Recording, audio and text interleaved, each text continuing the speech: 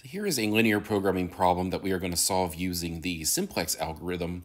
Why don't you take a moment and pause the video, read the question, and try to form in your mind what your constraints and objective function are going to look like. And then when you return, we'll proceed. So go ahead and pause the video. All right, so welcome back. So what you notice we have resources here. We have 150 units of flour, we have 90 of sugar, and we have 150 of raisins. So we know that organizing this information, we have raisin bread and we have raisin cake. Who wouldn't want the cake? So a loaf of raisin bread requires 1 unit of flour, 1 unit of sugar, and 2 units of raisins. Raisin cake needs 5 units of flour, 2 sugar, and 1 unit of raisins. All right. So we are told that, and we're also told that raisin bread sells for $1.75 a loaf, and raisin cake sells for $4 a loaf. Of course, who wouldn't pay more for cake, right? So we want to know how many of each should be baked so that gross income is maximized. So my variables are quite clearly the number of loaves of raisin bread I'm going to sell and the number of loaves of raisin cake that I'm going to sell. And we are told that the flour, so going back to that original color here, the units of flour available are 150. So flour plus flour is less than or equal to 150. We have the number of units of sugar are less than or equal to 90. And the number of units of raisins is less than or equal to 150. So there's our constraints. So it looks like, here's our linear programming problem. We want to maximize, and I'll call the objective function z because that's just what we do, right? It looks like 1.75x1 plus 4x2 subject to, well, so it looks like x1 plus 5x2 less than or equal to 150, x1 plus 2x2 less than or equal to 90, and 2x1 plus x2 less than or equal to 150. And an automatic constraint is that my variables have to be non-negative. So this is indeed a standard maximization problem, which therefore means we can solve it using the simplex method. So just remember how everything gets set up here. We're going to have to introduce slack variables to each one of these constraints here, 1, 2, 3. So we're going to have an S1, an S2, and an S3. And remember that we write the z equation in that weird form where we put the negatives plus z equals 0. Once we do that, here is the initial simplex table. And we're going to try to put all the information there so we can see exactly where everything came from. So first constraint, first line, x1, 5x2, that gets the S1, the slack variable. And the slack variables just kind of go diagonally until you hit z.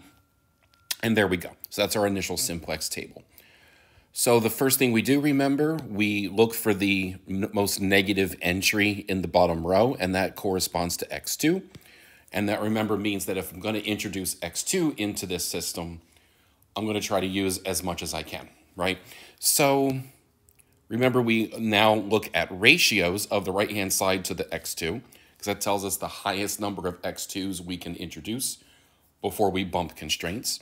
So 150 divided by 5 is 30, 90 divided by 2 is 45, and 150 divided by 1 is 150. So the 30 wins, okay? So that means that this 5 right here is our pivot. So remember what we do with the pivot. We use that row to make all the other entries below it 0.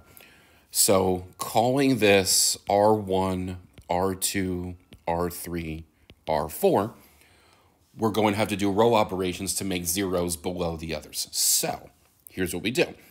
So if R1 is the pivot row, it's going to appear in each of my row operations. So we're going to have R1 and R2 to make a new R2, R1 and R3 to make a new R3, R1 and R4 to make a new R4. So looking at R1 and R2, it looks like I need to take, I'm going to take negative 2 R1 and add 5 R2 to get a new R2. I'm going to take negative R1 and add 5 R3s to get R3, because negative 5 plus 5 is 0. And for R1 and R4, it looks like the magic number is 20. So I'm going to take 4 R1 and 5 R4 to make a new R4. So I encourage you to try those row operations on your own.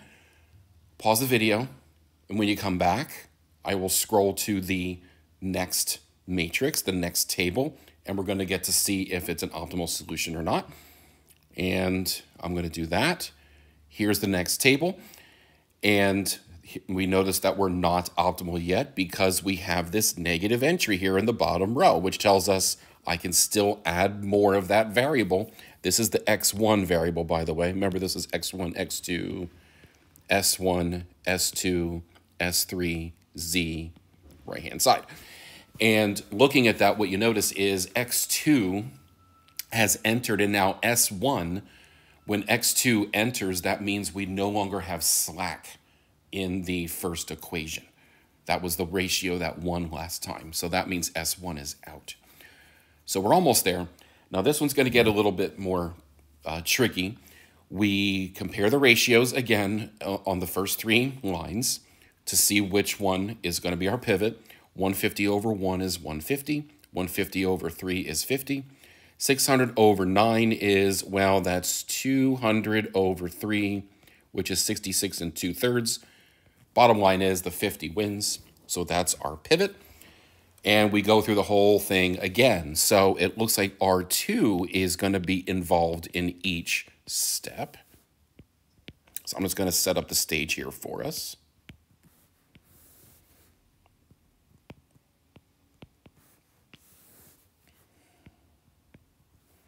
Oops, that should be R1 there, not R2. So what numbers are we going to be multiplying by? Well, I want to take a 3 and add it to a 1. So I'm going to take negative R2 and add 3R1. Comparing R2 and R3, let's say the magic number is 9 because 3 goes into 9. So I'm going to take negative 3R2 and add R3. That one was kind of easy. This last one is kind of tricky. Instead of dealing with 4.75, finding lowest common denominator, I am just going to take 4.75 R2s and 3 R4s. And that will create the number that will cancel out to create a new R4. So again, I encourage you to pause the video right here, work the problem out. And then when you get back, we'll go to the next tab below, and we're going to see what the solution is there. And here it is. Well, would you look at that? We have reached optimality. Remember, we know we're optimal when the bottom row has no negative entries. So I am going to highlight all of the columns that correspond to basic variables. Remember, we know it's a basic variable if it contains all but one non-zero entry. So let's read the solution. So for the x1 column, it looks like 3x1 is equal to 150, which means x1 is equal to 50. It looks like 15x2 is equal to 300, which means x2 is equal to 20. It looks like 5s3 is equal to 150, which means s3 is 150. I'm sorry, 50, not 150. And it looks like the rest are 0. S1 and S2 are 0. And it looks like 15Z, are the one we're trying to optimize, is equal to 2512.5, which means Z is, if we divide that, we get 167.5, I believe. Okay, now interesting thing here, while we're here, let's analyze the slack variable. I mean, X1 and X2, pretty obvious. We're going to make 50 loaves of bread and 20 cakes. in order to maximize the profit. So considering this, look at S3 equals 50. Now, S3 corresponded to which equation? If I come back up here to the original problem, that came from the raisins. So this means that to optimize revenue, in this case, we're bringing money in. To optimize revenue, we're going to have some raisins left over. And that's okay. But that's what the S3 tells us. S1 and S2 are both 0, which means I'm using all the flour I have available and all the sugar I have available. But again, we're going to have 30 units of raisins left over after producing at a maximum level. So hopefully that helps you solve these problems and set them up a little bit more efficiently. I'm a big proponent of making tables to organize the information. This way you can see which way the constraints move, as you see what I did right here. And I encourage you to watch more videos. I'll be posting some more. So thanks so much for taking the time to watch this.